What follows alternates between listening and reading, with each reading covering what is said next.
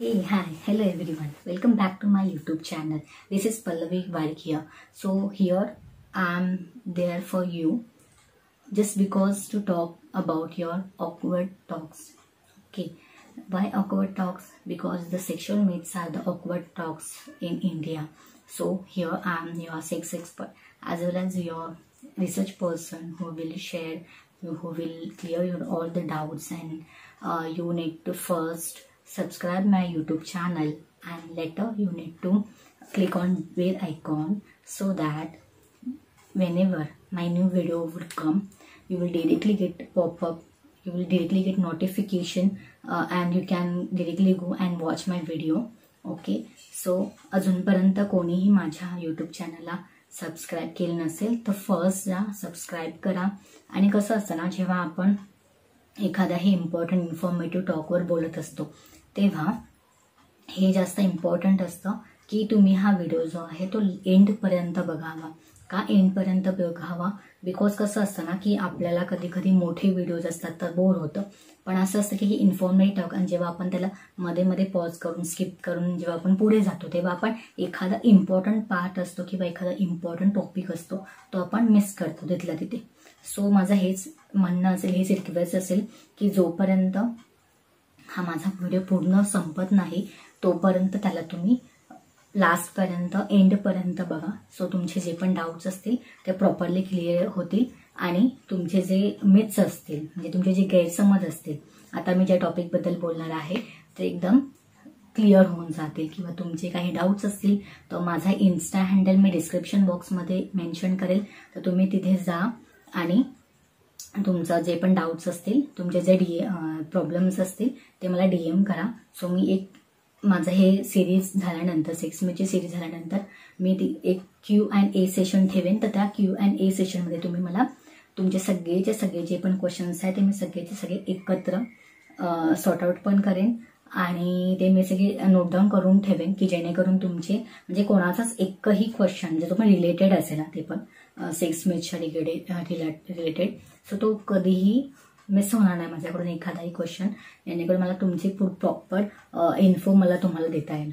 Okay, so आपला जो माझा फर्स्ट मिथ होता, म्हणजे जो माझा फर्स्ट व्हिडिओ होता, सो त्याच्यामध्ये मी बोलले होते की एका मिथबद्दल बोलले होते जी होती पेनिस साईज.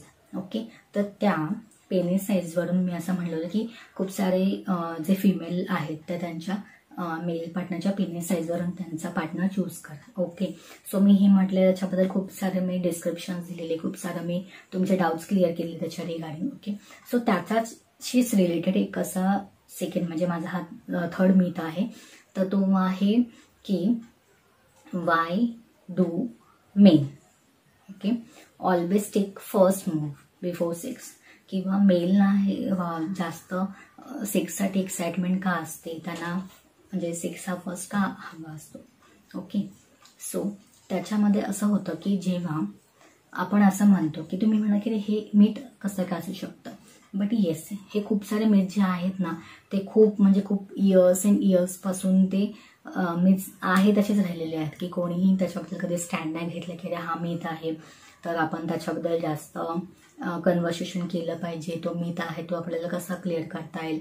तर हा खूप वर्षानुवर्षे काळापासून चालत आलेला मिथ आहे, तो मी आज तुमच्याकडे घेऊन आलेले आहे की जेणेकरून आपण ह्याच्याबद्दल प्रॉपरली डिस्क्रिप्शन देईन तुम्हाला आणि तुमचे जे पण डाऊट्स आहेत ते क्लिअर कराल. ओके, सो माझा हा क्वेश्चन होता की why do main always prefer sex, give first importance to the sex, okay, and Y they want more sex in a whole day. Okay, so हे होतं की मेलना का एवढं सेक्सची एक्साइटमेंट असते, त्यांना का जास्त त्यांना दिवसातून एवढ्या वेळा सेक्स वगैरे का लागतं. ओके, तर कसं असतं ना की हे तर मी तुम्हाला मिथ आहे आधीच सांगितलेलं आहे. कसं असतं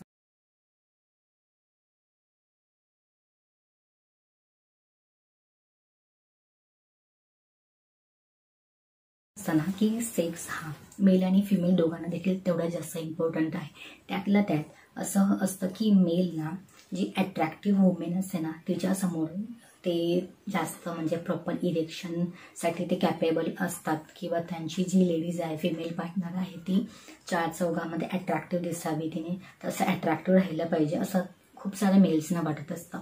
किंवा असं पण असतं की जेव्हा ते लोक रात्रीची सेक्स करतात तेव्हा प्रॉपरली तिने असं काहीतरी लिंगरिंग्स घातलं पाहिजे, अट्रॅक्टिव्ह लिंगरिंग्स घातले पाहिजे की जेणेकरून त्याचं जे इरेक्शनचं किंवा जे सेक्शुअल डिझायरनेस आहे तो जो लेवल आहे तो त्याचा इन्क्रीज होईल, त्याला इरेक्शनला खूप इझी झालं. आणि इरेक्शनला इझी झाल्यामुळे कसं असतं की सेक्शुअल इंटरकोर्स करायला त्याला खूप बेनिफिशियल पडतं. ओके. आणि असं पण असतं ना की पण खूप वेळेला हे म्हणजे आपण त्याला सगळ्याच पुरुषांच्या बाबतीमध्ये, सगळ्याच मेल पार्टनरच्या बाबतीमध्ये ते नाही होऊ शक्य. कारण की कसं असतं ना, काही ना त्यांचे जे बॅड हॅबिट्स आहेत त्या बॅड हॅबिट्समुळे, मी लास्ट व्हिडिओमध्ये बोलले की काय बॅड हॅबिट्स असतात ते, तर त्या बॅड हॅबिट्समुळे त्यांना तो जो इरेक्शनचा असतो तो ऑलवेज, किंवा जो सेक्शुअल डिसफंक्शनिंगचा असतो ना, तो प्रॉब्लेम ऑलवेज होत असतो. आणि त्या प्रॉब्लेममुळे ती लोक त्यांच्या फिमेल पार्टनरला कधीच सेक्शुअली सॅटिस्फाईड नाही करू शकत. ओके.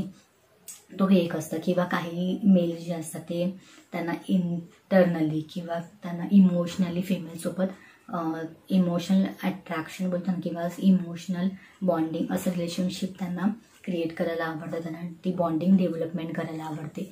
पण काहींचं असं असतं ना की त्यांना खूप गिल्टी देखील फील होतं जर समजा त्याचे फिमेल पार्टनर त्याला सोडून वगैरे गेले तर, असे देखील मेल असतात.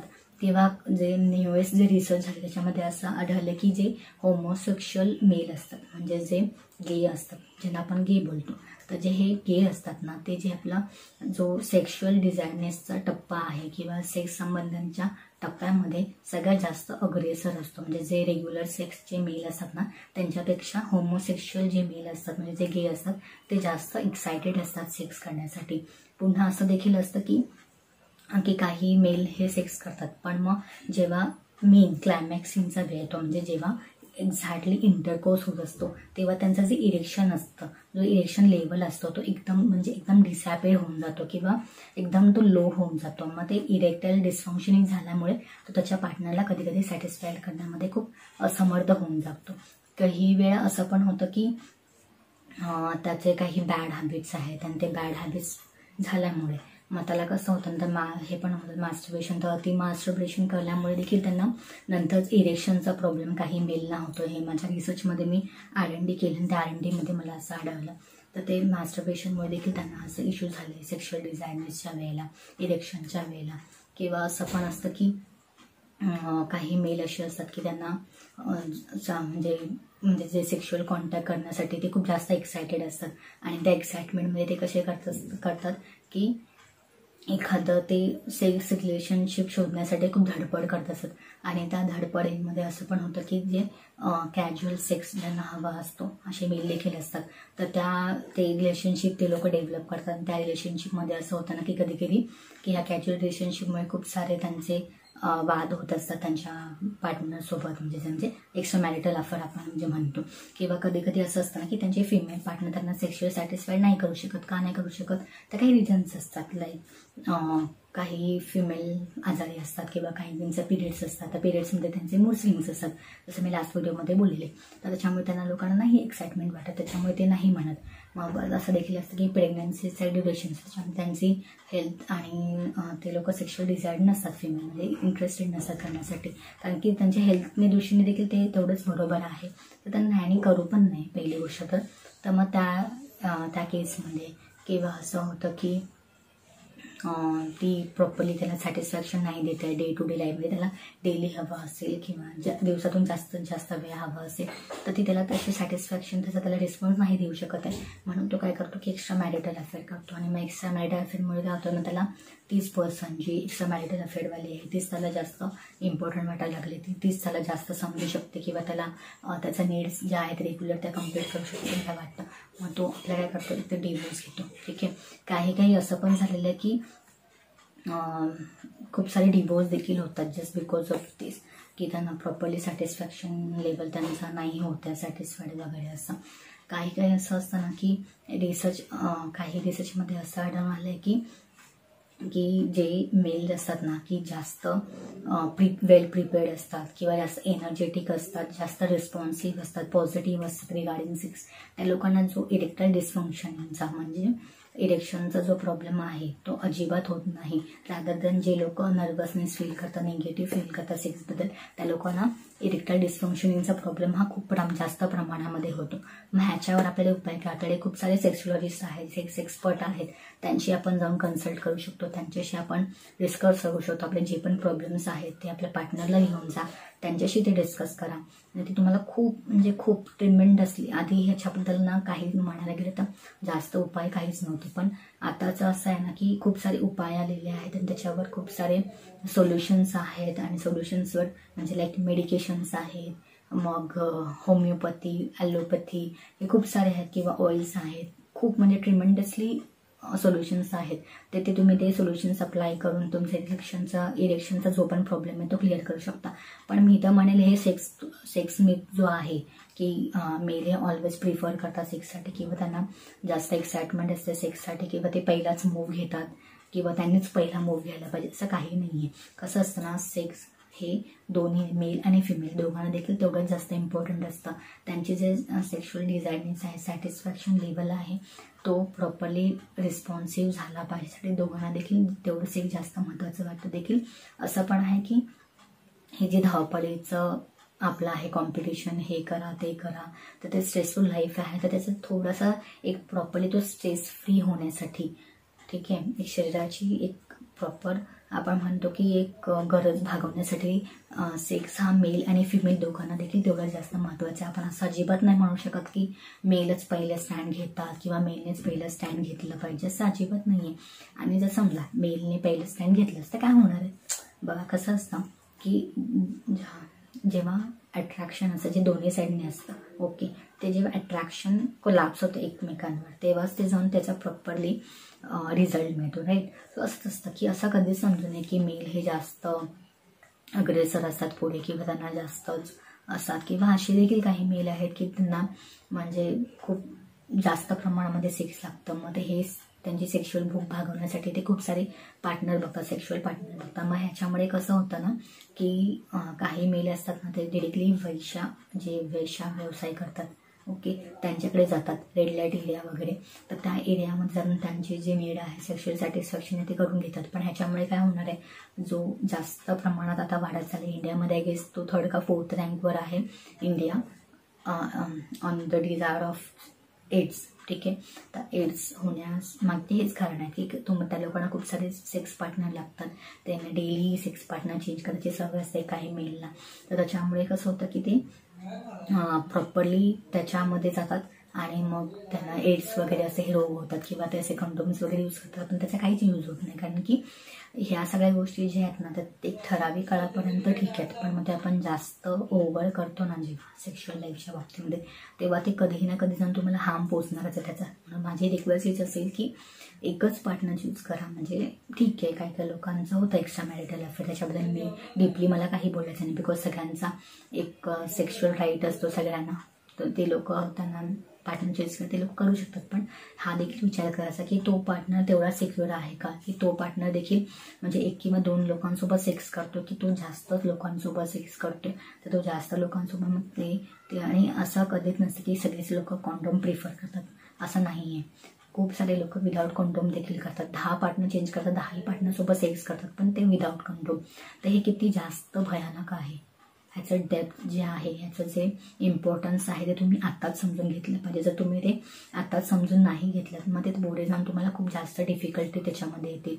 आणि मी हे पण म्हणेन की असं पण असतं की काय काय लोकांना की प्रॉपर सेक्शुअल लाईफ हवी असते, आणि मग त्या सेक्शुअल लाईफसाठी किंवा एक असं पण असतं की एक 60 एजच्या खालचे जे अडल्ट आहेत त्या लोकांना रेग्युलर सेक्स लागतो लाईक टाइमली मॅनरमध्ये. आणि मी हे पण म्हणेन की आजकाल इतकं कॉम्पिटिशन आहे, या कॉम्पिटिशनमध्ये कोणाला म्हणजे एवढा वेळ असतो की तो 24 hours सेक्स करेल, राईट. किंवा जरी तो पर्सन जास्त एक्सायटेड असेल किंवा जास्त पॉझिटिव्ह असेल किंवा जास्त त्याला सेक्शुअल डिझायरनेस असेल, राईट, तर मग फिमेलला देखील तेवढं त्याचं कॅपॅसिटी वाईज किंवा तिचं कॅपॅसिटी पण तेवढं असलं पाहिजे, त्याच्यामध्ये तेवढा स्टॅमिना देखील असला पाहिजे की ती त्याची नीड आहे ती फुलफिल करेल, राईट.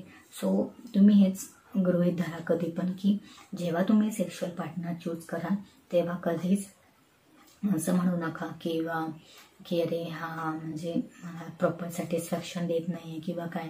आणि मेलचं कसं असतं ना की त्यांना एक स्ट्रेस फ्री होऊन जातात ते सेक्स केल्यानंतर, किंवा त्यांना खूप छान झोप लागते. आणि खूप छान झोप लागल्यामुळे किंवा त्यांचं असं पण असं आहे की मेडिकेशनचं काम करतं. किंवा जो अर्ली मॉर्निंग झाला, लास्ट व्हिडिओमध्ये मी बोलले की अर्ली मॉर्निंग सेक्स पण किती जास्त इम्पॉर्टंट असतं लाईफमध्ये, राईट. सो ह्या सगळ्या गोष्टी असतात. सो कसं असतं, जोपर्यंत मिथ आपण आपल्या डोक्यातून काढत नाही किंवा आपण 10 लोकांशी जाऊन डिस्कस करत नाही, तोपर्यंत तो मिथ इथेच राहणार आहे. किती पण वर्ष आपण हे करत गेलो ना, ते करत गेलो, मग ते मिथ्स ते कंटिन्यूच राहणार. ते कधीच त्याच्यावर सोल्युशन निघणार नाही किंवा कधीच ते पूर्णपणे रिमूव्ह पण करता येणार नाही किंवा डिसअपिअर पण करता येणार नाही. सो माझं म्हणणं हेच आहे की खूप सारे सेक्स जे मिथ्स असतात ते सेक्स मिथ्स तेव्हा त्याच्याबद्दल नॉलेज घेऊन तेव्हा त्याच्याबद्दल आपल्या फ्रेंड्स लोक किंवा आपले खूप जास्त जवळचे लोक किंवा सेक्स एक्सपर्ट आहेत जशी मी आहे, तर त्यांच्याशी डिस्कस करून तुमची जी पण मिसअंडरस्टँडिंग आहे ती आधी क्लिअर करा. जोपर्यंत तुमची मिसअंडरस्टँडिंग क्लिअर नाही होणार तोपर्यंत तुम्ही म्हणजे हे जे ऑकवर्डनेस तुम्ही जर स्वतःकडे ठेवूनच दिलं, म्हणजे ऑकवर्ड वाटतं तर ते हे ऑकवर्ड फील होतं म्हणून मी कोणाला विचारणार नाही. तर कसं आहे ना की हा जो ऑकवर्ड तुम्हाला फील होते, आधी ऑकवर्डनेस बंद करा, कमी करा. कारण कसं असतं ना की ऑकवर्ड टॉक्स असतात, नाही असं नाही, पण मग हे ऑकवर्ड टॉक जोपर्यंत आपण एक प्रॉपरली पॉझिटिव्हली किंवा असं फ्रीली एखाद्याशी डिस्कस नाही करणार, तोपर्यंत तुम्ही किती पण सेक्शुअल लाईफ डेली एन्जॉय करत असताल. सेक्शुअल लाईफ जी आहे की डेली त्याच्यामध्ये खूप तुम्ही ॲक्टिव्ह असाल तर त्याचं काहीही यूज होणार नाही जोपर्यंत तुमचे गैरसमज आहे ते क्लिअर होणार नाही. ओके. सो माझं हे म्हणणं होतं की जे मेल हे ऑलवेज खूप प्रिफर करतात सेक्स वगैरे, असं काहीही नाही आहे. आग ही दोघी बाजूनी लागते असं मी म्हणेन. दोघांना देखील तेवढीच गरज असते. ठीक आहे, कधी कधी फिमेलला ड्यू टू सम स्ट्रेस किंवा थोडंसं बॉडीची थकान वगैरे असं दिवसभर काम असं, त्यामुळे कधी कधी नको वाटतं. ते तर साहजिक आहे, म्हणजे ह्युमन बॉडी आहे, ती थकते, तिला कधी कधी नको वाटतं. पण याचा अर्थ असं नाही की फिमेलला नको असतं किंवा मेलनेच पहिला स्टँड घेतला पाहिजे. फिमेल देखील पहिला स्टँड घेऊ शकतात. कसं असतं ना की जेव्हा तुम्ही रोमॅन्टिकली आपल्या मेल पार्टनरला अट्रॅक्ट करता, रोमॅन्स करता, तेव्हा त्याचं सेक्शुअल डिझायरनेस तेव्हा ऑलवेज वाढत असतं, राईट. किंवा त्याचं इरेक्शनला, त्याला प्रॉपर इरेक्शनला उपयोग होतो. किंवा असं पण आहे की ते त्याचं प्रॉपर जेव्हा इरेक्शन होतं तेव्हा तुम्हाला तो सेक्शुअली जास्त सॅटिस्फाईड करतो. ओके. सो पहिला स्टँड त्यानेच घेतला असं अजिबात नाही, तुम्ही देखील स्टँड घेऊ शकता, तुम्ही देखील करून. कारण की कसं असतं, फिजिकल होणं ही नीड सगळ्याच लेडीज नसते, सगळ्याच मेल नसते. म्हणून असंच एक त्याने मेलनेच कॅटेगरी कसलं पाहिजे, त्यानेच फर्स्ट मूव्ह घेतला पाहिजे, त्यानेच सगळ्या गोष्टी केल्या पाहिजे, स्टार्ट केल्या पाहिजेत, असं काही नसतं. तुम्ही देखील स्टार्ट करा, तुम्ही देखील तुमच्या पार्टनरला कधी कधी सरप्राईज द्या. सरप्राईज दिल्यामुळे कसं होतं ना की त्याचं एक लेवल असतं, एक्साइटमेंट लेवल ते देखील वाढतं. जसं मी लिंगरेजचं बोलले तर तुम्ही त्या लिंगरेजने त्यांना प्रॉपर अट्रॅक्ट करू शकता.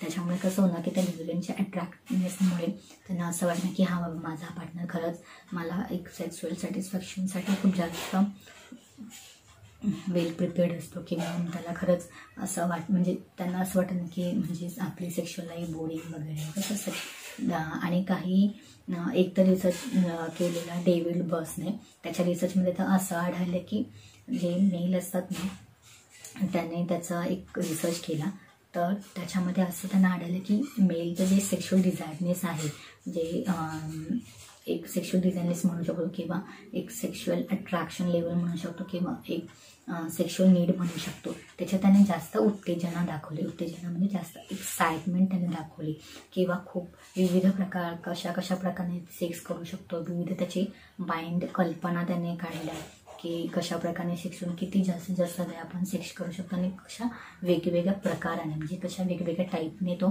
सेक्स करू शकतो. आणि फिमेलचं कसं होतं की त्यांना वारंवार सेक्स लागतो, पण असं त्यांचं असं नव्हतं की आपण एक म्हणतो बघा फॅन्टसी अबाउट सेक्स, मग त्यांचे असे काहीच फॅन्टसीज म्हणजे होत्या नाही असं नाही, पण एवढं पण नव्हतं जेवढं as compare to mail. Okay. आणि काही मेलचं असं पण असतं, एक रिसर्चमध्ये असं आलं की त्यांनी त्यांचा सेक्शुअल डिझायरनेस लेवल म्हणजे आपण म्हणतो की जसं नाही का म्हणजे काही लोकांना ह्याचा मेमरी लॉसचा इश्यू असतो किंवा काय असं त्यांना असं ते त्यांचं इक्विपमेंट लावत होतं आणि त्याच्यानंतर ते त्यांना काही क्वेश्चन्स विचारतात आणि त्या क्वेश्चन्स नंतर मग त्यांचा माइंड ते आन्सर करतात, मग ते लोक रेकॉर्ड करत असतात. हे पण एक तसंच एक काही मेल आणि फिमेल कॅटेगरीजवर रिसर्च करण्यात आला. त्यांना देखील सेम तसंच काइंड ऑफ इक्विपमेंट लावले. त्यांना पहिलं तर हे केलं थोडंसं एक नॉर्मली त्यांचं जे एक प्रोसिजर असते ती प्रोसिजर केली, म्हणजे ते प्रॉपरली म्हणजे आपण अर्धे जागे असणं तसं काइंड ऑफ केलं.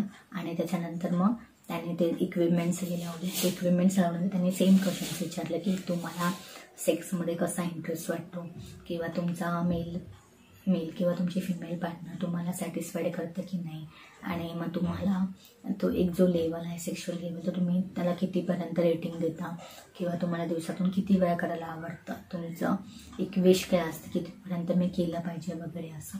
तर मग त्याच्यामध्ये असं आढळलं की जे मेलचं एक थिंकिंग लेवल ते वेगळं होतं आणि फिमेलचं थिंकिंग लेवल वेगळं होतं.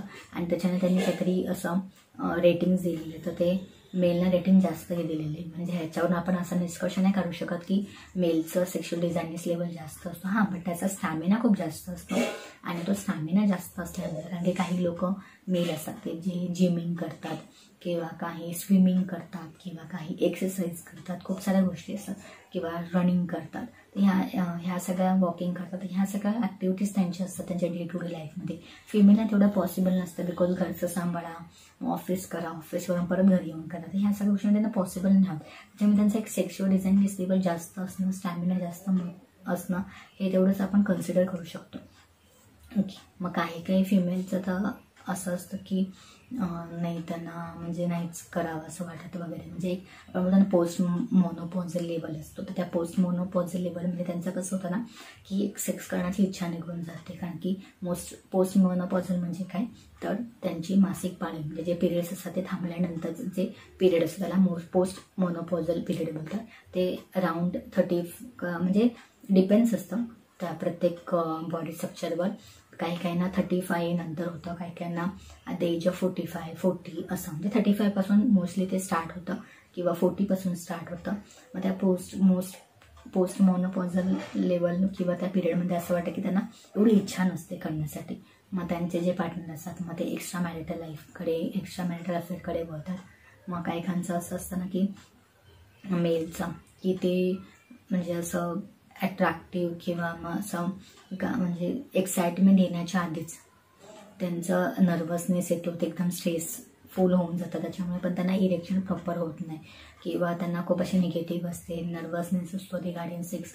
मग अशा लोकांनी खरं तर जाऊन सेक्स एक्सपर्ट्स किंवा असे जे सेक्सॉलॉजिस्ट असतात त्यांच्याकडे जाऊन त्यांनी कन्सल्ट केलं पाहिजे. सेक्स हा घाबरण्यासारखा काहीच प्रकार नाही आहे, तो ते आपलं रेग्युलर आणि फिजिकल नीड आहे त्याला सॅटिस्फाईड करण्यासारखं आहे. ओके, सो ह्या सगळ्या गोष्टी असतात ह्या आपण जोपर्यंत प्रॉपरली फॉलो करत नाही, जोपर्यंत आपण ते डिस्कस करत नाही, तोपर्यंत तुम्ही हे जे मेथ्स आहेत ते चालूच राहणार आहेत. ओके, सो मी इकडे त्यासाठीच आहे, तुमचे जे ऑकवर्ड टॉक आहे ते क्लिअर करण्यासाठी, जे ऑकवर्ड टॉपिक आहे ते एकदम फ्रीली करून बोलण्यासाठी.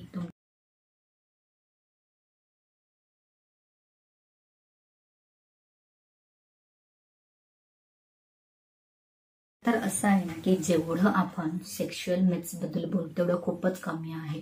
आणि कसं असतं ना वेळेअभावी आपल्याला खूप सारे प्रॉपर डिस्कस नाही करतायत आणि असं व्हिडिओवर तर जास्त नाही करतायत जेवढं पण ह्या व्हिडिओमध्ये मी सांगण्याचा प्रयत्न केला आहे. होपफुली तुम्हाला ते सगळं आवडेल तुम्हाला, कारण की जे मी लास्टचे 2 टॉपिक बोललेले म्हणजे एक पेनिस साईजचं मिथ आणि दुसरं जे होतं ते मास्टरबेशन स्टॉपवर. ठीक आहे, म्हणजे मास्टरबेशनचा तुमचा रेग्युलर डेली लाईफवर कसा इफेक्ट पडतो, त्याच्यामुळे काय काय प्रॉब्लेम्स इश्यू होऊ शकतात वगैरे, किंवा पेनिस साईजमुळे कसे पार्टनरवर आपण अफेक्ट वगैरे पडतं, तर हे सगळे. तर त्याच्यावर मला खूप सारे DM आले, खूप सारे त्यांनी मला पॉझिटिव्ह रिस्पॉन्स आला त्याच्यासाठी थँक्यू सो मच. तुमचा जो रिस्पॉन्स होता तो रिअली इतका ॲप्रिशिएटिव्ह होता ना, त्या ॲप्रिशिएशनसाठी तर मला मॅडे वर्ड्सच नाही. पहिली गोष्ट तर काय आहे ना की इंडियामध्ये खूप सारे असे हे जे टॉपिक्स आहेत ना त्याच्यावर खूप सारे लोक अवॉइड करतात बोलण्यासाठी किंवा काही काही नाही आवडत आहे बोलायला. पण असं नसतं ना की ह्या गोष्टी आपल्याला आवडत नाहीत म्हणून ते आपण कोणाशी शेअर नाही करायचं किंवा आपले डाऊट्स क्लिअर नाही करत, तसंच ठेवायचं, म्हणजे ते तसंच आपल्या डोक्यामध्ये ठेवायचं आणि तेच कंटिन्यू करायचं. तेच गैरसमज आपली ही पिढी पुढच्या पुढे घेऊन जाणार, मग ती जनरेशन तर नेक्स्ट जनरेशनकडे घेऊन जाणार. म्हणजे आपण एवढे वेल एज्युकेटेड असताना किंवा एवढे सगळ्या टेक्नॉलॉजी डेव्हलप झालेल्या आहेत, त्या टेक्नॉलॉजी डेव्हलप झाल्यावर देखील आपण हे सगळे मिथ्स आणि जुन्या रूढी परंपरा जर कंटिन्यू केल्या. आता खूप साऱ्या अशा गावीमध्ये पण तुम्ही बघता की पिरियड्स असेल तर लेडीजना बाहेर बसवायला लागतं त्यांना, मग म्हणजे त्यांचं जेवण वेगळं असतं, मग त्यांना झोपायला वेगळे सेपरेटच रूम असतं, ती पण अशी काही वाव रूम नसते, नॉर्मली अडगळीची खोली आपण म्हणतो किंवा त्याच्यामध्ये आपण स्टोर रूम म्हणतो. त्या स्टोर रूममध्ये झोपायला लागतं. त्यांचं अंघोळीचं डिफरंट असतं, त्यांना वॉशरूमसाठी डिफरंट जावं लागतं. त्यांची जी भांडी असतात म्हणजे त्यांनी जेवल्यानंतर जी भांडी असतात ती त्यांना वेगळी प्रॉपरली ठेवावी लागतात, ते त्यांना मिक्सअप नाही करता येत वगैरे. जे पूर्ण ते म्हणजे काही काही ठिकाणी 3 दिवस पाहतात, काही काही ठिकाणी पूर्ण 5 दिवस पाहतात. तर हे ते 3 ते 5 दिवसची रूढी आहे. तर आता खूप सारे लोक आहेत म्हणजे आपल्यासारखे एज्युकेटेड लोक, त्यांनी खूप साऱ्या लोकांनी विरोध केला गावच्या लोकांना की हा बाबा की हा जे एक प्रॉपरली रूढी परंपरा आहे, जुनी भोसट रूढी परंपरा आहे, ती आपण कुठे ना कुठे थांबवली पाहिजे. की कसं असतं ना, ते पिरियड आहे ना ती देवाने दिलेलं वरदान आहे फिमेलसाठी. त्याच्याच पिरियडमुळे लेडीज ही प्रेग्नेंट होते, त्याच पिरियडमुळे लेडीजना एक प्रॉपर तिचं एक प्रॉपर स्थान मिळतं, त्याच पिरियडमुळे की लेडीज एक प्रॉपरली डेव्हलप होतं त्याच्यामध्ये सगळ्या गोष्टी, ते फिमेल रिप्रोडक्टिव्ह सिस्टीम वगैरे आपण म्हणतो, तर ह्या सगळ्या डेव्हलप होतात ड्यू टू पिरियड. मग त्या पिरियडमुळे आपण आपल्या लेडीजना म्हणजे असं अच्युतासारखं किंवा मग शिवणे वगैरे हा सगळं आपण त्यांना त्यांना तसं बिहेव करतो. सो हे खरंच जास्त चुकीचं आहे. मग असेच खूप सारे रूढी परंपरा जुन्या आपण आता कमी करत चाललो किंवा अवॉइड करत चाललो. तर मग हे देखील मिथ्स आपण हळूहळू अवॉइड केले पाहिजेत, नाही तर ते काय होणार की ह्या नेक्स्ट टू नेक्स्ट जनरेशनला पास होत राहणार. आणि इंडियामध्ये ना पॉप्युलेशन खरंच म्हणजे सेक्सच्या बाबतीमध्ये जेवढे पण नॉलेज देऊ तेवढं खरंच कमी आहे. कारण की कसं असतं ना, एकदा तुम्ही ऑकवर्ड फील करता, हे सगळे डॉक्टर मला ऑकवर्ड वाटतात, ह्याच्याशी बोललं तर हा काय विचार करेल, त्याच्याशी बोललं तर तो काय विचार करेल, तर हे सगळे विचार असतात. हे सगळ्यांवर विचार करण्यासाठी वेळ अजिबात घालवायचा नसतो. म्हणजे सेक्स एक्सपर्ट असतात, सेक्सॉलॉजिस्ट असतात, त्यांच्याकडे सरळ जायची, अपॉइंटमेंट घ्यायची. जर तुम्हाला वाटत असेल की त्यांनी त्या सगळ्या गोष्टी सिक्रेट ठेवल्या पाहिजे, तुम्ही त्यांना प्रॉपर सेक्सचं हे करू शकतो, असं सगळ्या गोष्टी असतात. तर मी तर हेच म्हणते, तुम्ही ह्याच्या जास्त कॉन्सन्ट्रेट. सगळ्या जनरेशनला हेच रिक्वेस्ट असेल की मिथ्स जे आहे तेव्हाच्या तेव्हा क्लिअर करा, तुमच्या पार्टनरशी क्लिअर करा किंवा सेक्सॉलॉजिस्टकडे क्लिअर करा आणि त्यांच्याशी प्रॉपर असे व्ह्यूज करा. ओके, सो मी आजचा आपला व्हिडिओ इथेच संपवते. तुम्ही अजूनपर्यंत जो रिस्पॉन्स देत आला तसाच रिस्पॉन्स पुढे द्यायला अशी अपेक्षा आहे. तसंच जे आपले मराठी व्ह्युअर्स आहेत त्यांच्यासाठी देखील थँक्यू सो मच. कारण की असं असतं ना, एक मराठी माणूसच मराठी माणसाला जास्तीत जास्त सपोर्ट करतो, तसं तुम्ही मला सपोर्ट करता. म्हणजे सगळे फ्रेंड्स, कम्युनिटी, माझे रिलेटिव्स, एव्हरीबडी, लाईक जेवढे पण जे व्ह्युअर्स आहेत ज्यांना मी ओळखत देखील नाही, जे माझे यूट्यूबचे व्ह्युअर्स आहेत, आणि ह्याच्यासाठीच मी मराठीमध्ये बोलते. कारण की कसं असतं, मराठी ही माझी स्वतःची भाषा आहे, ते मला मराठी भाषेचा अभिमान आहे, त्याच्यामुळे मी मराठी लँग्वेजमध्येच बोलणार. मला खूप लोक बोलतात की तू हिंदीमध्ये बोल किंवा तू इंग्लिशमध्ये बोल. होतं इंग्लिश हिंदी मराठी मिक्स, पण मग असं नाही की मी माझी स्वतःची भाषा, जी माझ्या भाषेचा अभिमान आहे, माझी स्वतःची भाषा सोडून मी दुसऱ्या लँग्वेजमध्ये कंटेंट क्रिएट करते, असं अजिबात नाही आहे. ओके, आणि मला हे सांगायला खूप प्राऊड फील होतं की मला इंस्टाग्रामचा प्रॉपर इंस्टाग्राम क्रिएटरचा बॉर्न इंस्टाग्राम हा कोर्स कम्प्लिशन सर्टिफिकेशन मिळालेलं आहे. So I am officially now a creator.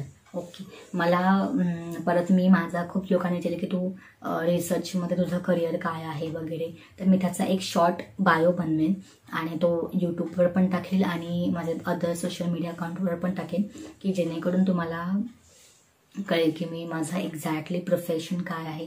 Research profession तर मी आहेच, पण मी रिसर्च जे करते मी कुठल्या कुठल्या फील्डमध्ये केलंय, कुठल्या कुठल्या स्ट्रीममध्ये केलंय, ते सगळं तुम्हाला त्याची इन्फॉर्मेशन मिळून जाईल. आणि एक प्रॉपर एक रिसर्च स्पेशालिस्ट म्हणून मी वर्क करते. सो त्याची पण तुम्हाला सगळी इन्फॉर्मेशन मिळून जाईल. आणि तुम्ही खूप आणि ऑलवेज तुम्ही कधीही मला DM करू शकता. Please feel free to contact me. Phone number मी याच्यासाठी नाही शेअर करत because like personal things, because कसं असतं ना की पर्सनल सेफ्टी म्हणून नंबर्स नाही मी शेअर करत.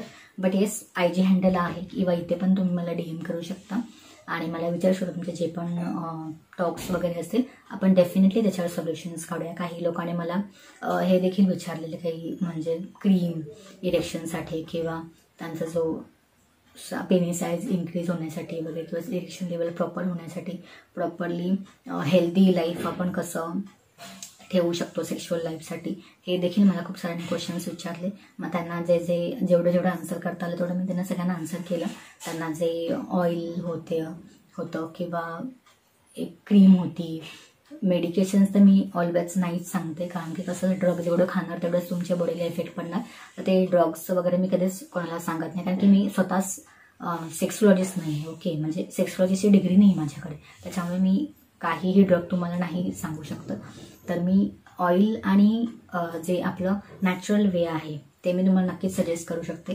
त्याच्यानुसार तुम्ही तुमचं पेनी साईज इन्क्रीज करू शकता. किंवा तुमचं जर इरेक्शनचा प्रॉब्लेम आहे तर त्या इरेक्शनच्या प्रॉब्लेमवर तुम्ही प्रॉपरली बट हे पण असतं की जेव्हा आपण एखादं ट्रीटमेंट स्टार्ट करतो तेव्हा ते प्रॉपरली तुम्ही ते केलं पाहिजे. असं नाही की म्हणजे मी फक्त 1 वीक यूज केलं, अप्लाय केलं आणि सोडून दिलं, असं नाही आहे. ती कन्सिस्टन्सी तुम्ही ठेवली पाहिजे आणि कन्सिस्टन्सी ठेवल्यानंतरच तुम्हाला कसं होणार ना की एक प्रॉपरली त्याचा यूज होणार तुम्हाला आणि ते 100% सॅटिस्फॅक्शन बोलतो ना आपण त्या मेडिकेशनमुळे किंवा त्या ट्रीटमेंटमुळे, ते प्रॉपर तुम्हाला होणार. ओके, सो आजचा जो टॉपिक आहे आपण इथेच संपूया. आणि जर तुम्हाला खरंच माझे व्हिडिओज आवडत असतील तर लवकर जा, सबस्क्राईब करा आणि बेल आयकॉनवर क्लिक करा. सगळे नोटिफिकेशन्स तुम्हाला येतील. आणि खूप सारे लोक लाईक करा, कमेंट करा, खूप साऱ्या लोकांना शेअर करा, की जेणेकरून तुमच्यासारखंच त्यांचे खूप सारे डाऊट्स क्लिअर होतील. आणि डाऊट्स क्लिअर केल्यामुळे कसं होणार आहे की आपले जे पण सेक्स मिथ्स आहे ते लवकरात लवकर आपण आपल्या माइंडमधून पहिली गोष्ट डिसअपिअर वॅनिश करूया, की जेणेकरून ते next to next generation pass on नाही होत राहणार. Okay, so thank you so much for watching this my video. Okay, bye, C या.